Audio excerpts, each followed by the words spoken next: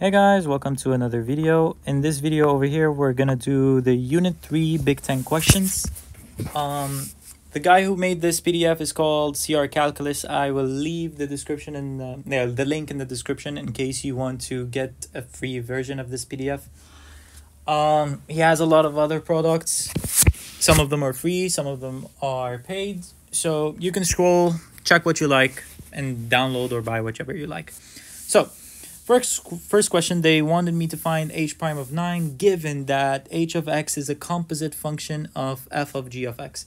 So the first thing that you have to do, you have to find the general form of h prime of x. So h prime of x, it is f prime g of x. According to chain rule, you have to multiply it by g prime of x. So h prime of 9, it is going to be f prime g of 9 g prime of 9. So g of 9, it is 1. So f prime of 1. And g prime of 9 is basically equal to 3. Now, according to the graph, because this is the graph of f prime of x, f prime of 1 is 1. So 1 multiplied by 3, it is 3. Number 2. J prime of 1 given this beautiful function. Of course, we're going to use chain rule and some rule of derivatives, which is literally nothing. Like, you just find the derivative of each part and that's it. So J prime of x, it is 2e 2x minus 2 because it's u prime e to the power of u plus 2, open brackets. The ln u, the derivative of it is u prime over u, which is going to be 2x plus 1 over x squared plus x. So j prime of 1, it is going to be 2. E to the power of 0 is going to be 1 plus 2. 2 times 1 is 2, plus 1, 3. And 1 plus 1 is going to be 2.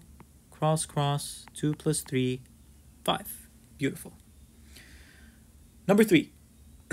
Consider the curve xy minus 2x is equal to negative 9. Evaluate dy over dx, our first implicit differentiation problem. To do this, you must isolate, or not even isolate. You can just work it out however you like, to be honest.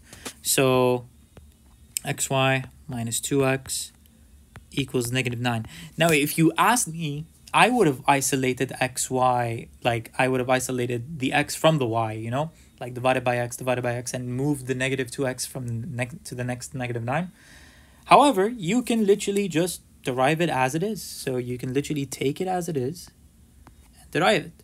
So xy, you have to use product rule for this. So u prime, it's going to be 1 because the derivative of x is 1 multiplied by y plus x multiplied by dy over dx minus 2 equals to the derivative of negative 9, which is 0. So basically, we're going to replace x with 1, y with negative 7. So negative 7 plus dy over dx, negative 2 is equal to 0. So dy over dx is basically equal to 9, because negative 2 and negative 7 are going to go to the other way. It's going to be 9. Over here, we got k of x is equal to g of x, f prime of 7x. What is the slope of the line tangent to the graph at x is equal to 1? Whenever they tell you the slope of the line tangent, they basically want you to find k prime of 1 in this case, because they want you to find it at x is equal to 1. So k prime of 1, let's find, first of all, the general form of k prime of x. According to product rule, it is going to be u prime v plus u v prime. Now, v prime, it is not just f double prime of 7x. It is basically f double prime of 7x multiplied by the derivative of inside according to chain rule. So multiplied by 7. So now k prime of 1 it is going to be g prime of 1. Now, g prime of 1, it is basically negative 8.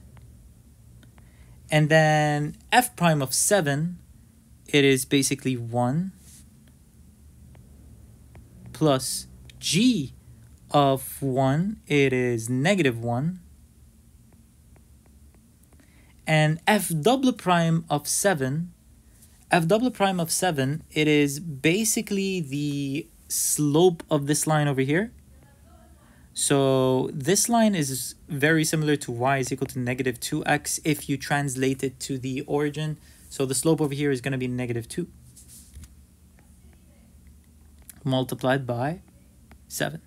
So after all the calculation, negative 8, positive 14, it is going to be positive 6. Now, in number 5, same exact question. Instantaneous rate of change is literally the same as slope of the line tangent. So now, m prime of x, this is going to be quotient rule over here. And still you're going to use chain rule for the numerator. So the numerator is going to be g prime u prime 3x minus 2 multiplied by the derivative of inside, which is 3. That is, all of that is my u prime. V, which is 4x, minus u, v prime, which is 4, over 16x squared. So m prime of 2, 3 times 2, 6, minus 2, 4. So g prime of 4, it is going to be 3. So 3 multiplied by 3 multiplied by 4 times 2, which is 8, minus 3 times 2, 6 minus 2, 4. G of 4, it is going to be 2. 2 times 4 is going to be 8 over 2 times 2, 4, 6 times 16, which is going to be 64. Now, 3 times 3, 9, times 8, it is going to be 72. 72 minus 8 is going to be 64 over 64, which is going to be 1. We're going to stop this video over here. We're going to continue in another part because apparently we still have like 5 more questions. And please make sure to see the other videos if you're having trouble with differentiation. And we're going to be posting Unit 4 very soon. Thank you so much.